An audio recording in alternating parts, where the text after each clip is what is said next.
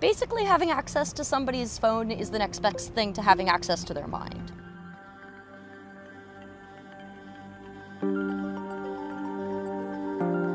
My name is Eva Galperin, and I'm the Director of Cybersecurity at the Electronic Frontier Foundation.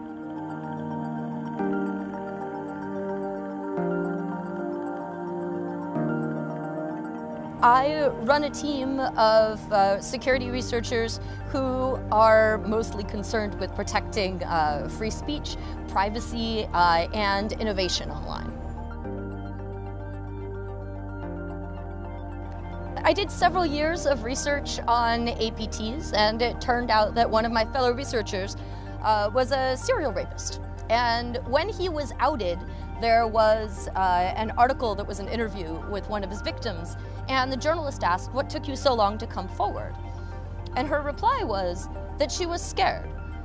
Because he was a hacker, she was really worried that he would hack into her devices, that he had threatened to compromise. I was horrified, and I never wanted anybody to feel that way again.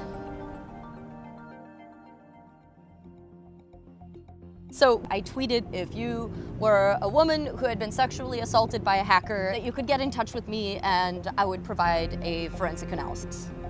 It got something like 10,000 retweets, and I still get contacted several times a day from people looking for help. People come to me whose children were kidnapped as part of a messy divorce. I had a woman come to me whose former partner had been spying on her through her internet-connected thermostat. I had a man come to me who had been outed as gay to his extremely conservative family. This is not just a, men spying on women issue. The people who are targeted by spouseware are often not the people that security companies think about when they think about who they want to protect, because they're not the people with the money. These are not governments. These are not enterprises. These are often not even people who have control over their own finances. And so there's really nobody to speak for them. I don't feel that there are any legitimate uses for technology which is designed specifically to run covertly and to fool the end user into thinking that there is nothing wrong with their device and they're not being surveilled. There are a lot of things that we can do. First and foremost, I think it's really important for the AV industry to step up and start taking this threat seriously and start marking spouseware and stalkerware as malicious.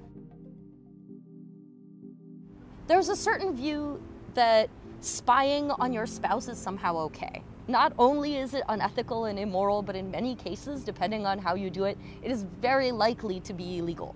So if you are not concerned about spouseware, I recommend trying to imagine a situation in which you might be a victim. And I would really like to see more people in our community call people out when they catch people doing it.